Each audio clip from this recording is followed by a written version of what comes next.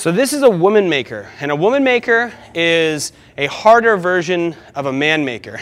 Seriously, it's a man maker and a devil press all combined into one movement.